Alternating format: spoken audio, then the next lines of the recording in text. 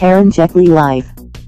Hi guys, welcome to my channel, and today in this video we are going to discuss multiprocessor scheduling. So guys, in this lecture we will discuss what is multiprocessor scheduling and what are the different multiprocessor scheduling algorithms, and I'll be taking some examples to explain them. So guys, for the full lecture all of you stay tuned. So guys, before we discuss multiprocessor scheduling, we will briefly discuss multiprocessor environment. So basically in multiprocessor environment, what we have is we have multiple processors. For example, I have processor 1, 2, 3, 3, 4, 5, 6, and all of them are connected to each other using an interconnect. So we have multiple processors and we have multiple processes. For example, here we have process A, B, C, D, and we have process up to N. So in multiprocessor environment, we have multiple processors and which can run multiple processes on them. Okay. So, and what is multiprocessor scheduling? In multiprocessor scheduling, the scheduler has to decide on two things. First of all, which process it has to pick from the ready queue. I hope all of you understand what is ready queue. So number first which comes is which process it has to pick from the ready queue, and number two, and on which processor it will run that process. Okay. So what is in multiprocessor scheduling? In multiprocessor scheduling, the scheduler has to decide two things. First one is which process.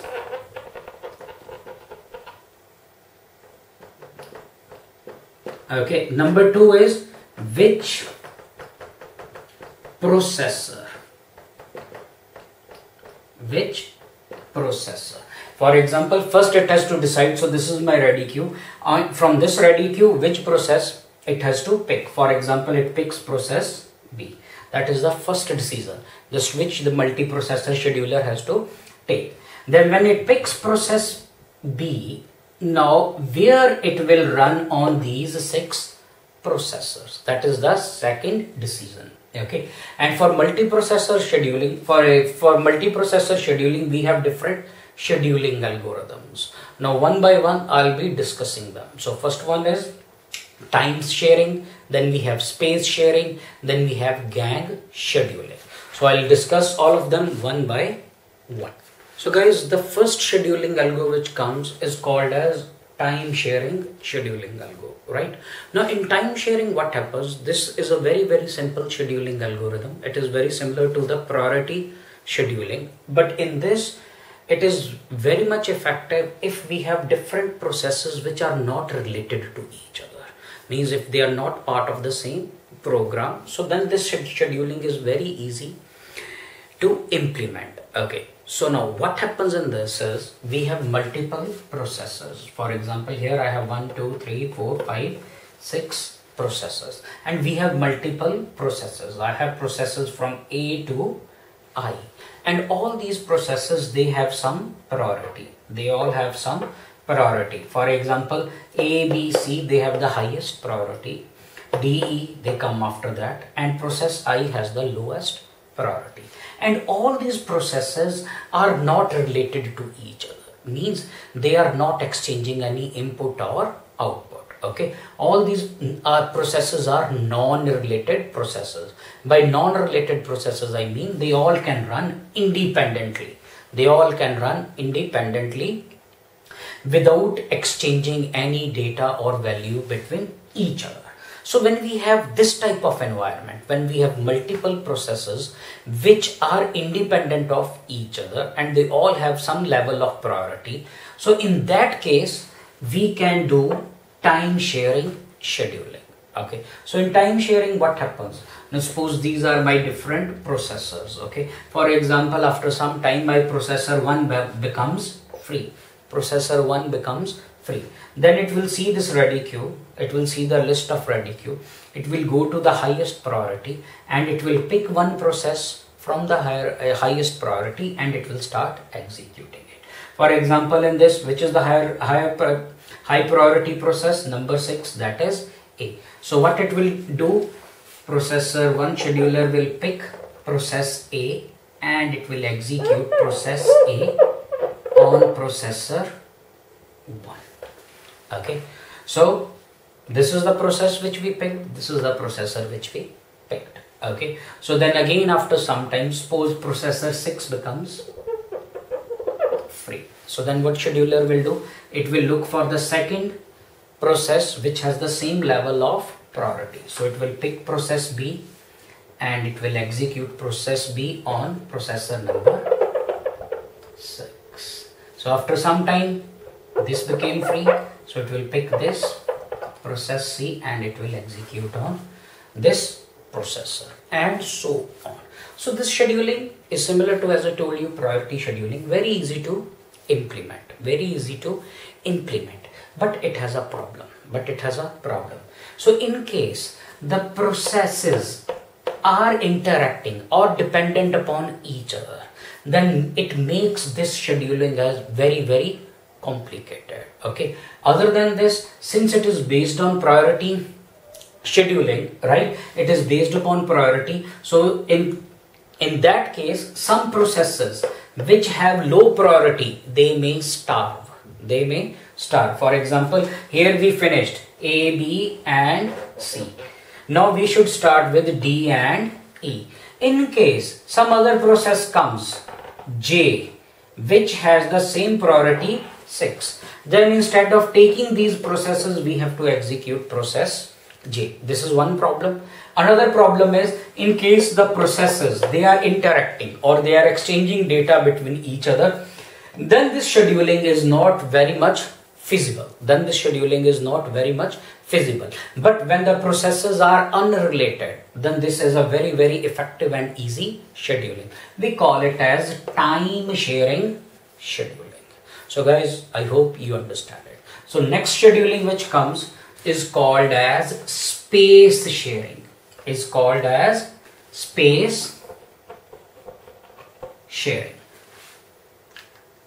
So guys, space sharing scheduling is the scheduling which is good when the processes are related with each other. By related with each other, I mean when the processes, they are dependent upon each other, when they are exchanging data or inputs or outputs between each other. Now we will discuss space sharing in detail. So guys, in space sharing scheduling, so what happens is, we schedule the processes which are related all together at the same time. We execute them at the same time. As I told you, space sharing scheduling is good when the processes are dependent upon each other. For example, now here we have three processes A, B and C. All three are related to each other. Means they are communicating with each other. Then we have processes D and E. They are related to each other. Means they are exchanging data between each other. And then we have processes F and G. They are also related to each other. So guys, in this scheduling, what happens when the processes are created which are related to each other, then the scheduler checks whether I have so many free number of processors or not. Okay, if it has free number of processors, then all those related processes are executed on all those processors at the same time. For example, now we process A, B, C and C are created. Now the scheduler will look, if do I have 3 free processors.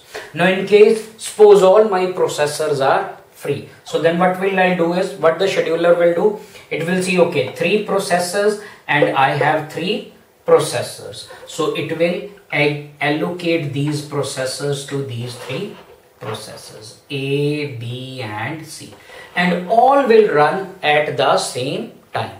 And what is the advantage of all of them running at the same time? Means in case they are doing any input output, or in case they are communicating, they can communicate with each other and there is no need for context switching. Okay, so then again, for example, again 2 processes are created, that is D and E. So when D and E are created, again my scheduler will check whether how many processes are there, 2. It will check whether I have 2 free processors or not. If I have it, then again those will be allocated to those processors. For example, now again I have how many processors free? 4, 5 and 6. D and E are created, so these 2's will be assigned here. Now what happens after some times? Now ABC is executing here and D and E are executing here. All are happening at the same time. After some time again processor F and G are created. Again my scheduler will check whether I have 2 free processors or not. Now in this case I do not have 2 free processors. So then what will happen? It will wait until all of these processes they finish their execution. For example, after some time, okay, A, B and C have finished. Okay, so then I have enough number of processors which can be assigned to them. Then again F and G will be allocated to them. So this type of scheduling is called as space sharing scheduling. So basically space sharing scheduling is good for the processes which are related to each other. So it is always a good idea to execute all of them at the same time. I hope guys that is clear. And there is a disadvantage of this scheduling. The main disadvantage of this scheduling is, for example, we have 2 processes F and G.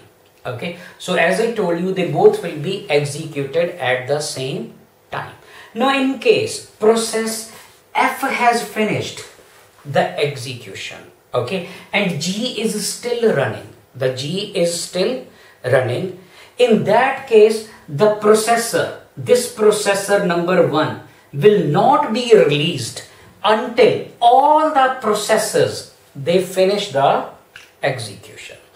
So until for example F finished, now 1 is idle, but G is part of F, G is still running. Okay, until G finishes its execution, processor 1 will also not be available for some other processes. Okay, so this is the disadvantage of this scheduling. So guys, I hope it is clear. So the next scheduling which comes is called as gang scheduling. Is called as gang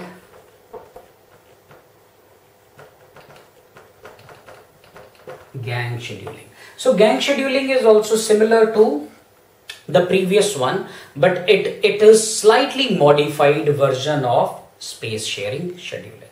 So we'll discuss that now.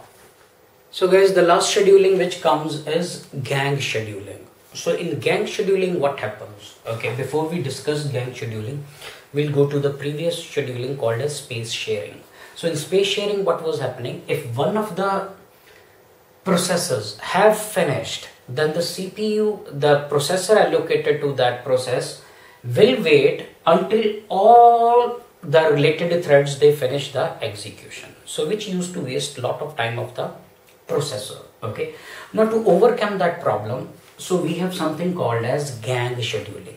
So gang scheduling is a combination of ganging and round robin scheduling. So what happens in gang scheduling? In gang scheduling is we join, okay, or we join the related processors together as single gang. Okay, here if you remember, processes A, B and C are related to each other. So we'll combine them together to make one gang. And we have processes D, E and F. They are also related. So we will group them together in another gang. So this is gang 1, this is gang 2. Now in gang scheduling, what happens? We divide the CPU time into time slices. We divide the CPU time into time slices. So we give one time slice to each gang. Okay, so each gang will execute for that period of time. When the time slice is over, then the next gang will execute, and so on. So the advantage of this scheduling is, so the processors have the processors become free after they finish the time slice. But in the previous case, what was there? Even if the processor is free, it has to wait until all of the related threads they finish. In this case, So what happens is the processor become available when the time slot of the gang or of that related processes are over. For example, here I have process A, B and C. So at time 0, I allocate A here, B here, C here, and D, E, F to this processor. D to number 4, E to number 5, F to number 6. So they will do their execution. So when this time slice is over, then this time slice is over. So then the processors are allocated to some other gang. They are allocated to some other gang. For example, X, Y, Z, P, Q, R. So X, Y, Z, P, Q, R will execute. Okay. And when their time is over, then their time is over. And in case still A, B, C, D, E and F, they need processor, again they will be allocated the processors. Then again, first I can say it was A1 first execution, or A0, B0, C0, D0, E0, F0. Now the second execution, A1, B1, C1, D1, E1 and F1. Okay. Again after the time slide, again in case this X, Y, Z, P, Q, R, this gang needs the processor, again it will come. So instead of allocating the processor from beginning till end of the execution, here we are allocating the processor to the different gangs for a fixed amount of time. We call it as time slices. It is similar to your round robin scheduling. Here the processor time is shared between the different gangs. Okay. So guys, this scheduling is called as gang scheduling. It is a slight improvement over the, not slight, it is a hell lot of improvement over the space sharing scheduling. Okay. So guys, I hope I made myself clear, and I hope you understand these 3 scheduling algorithms for multiprocessor scheduling, and I'll be uploading more and more advanced operating system lectures. So guys, thanks for watching, and all of you stay tuned for the next video. Okay, and most important, if you like our videos, please subscribe to my channel.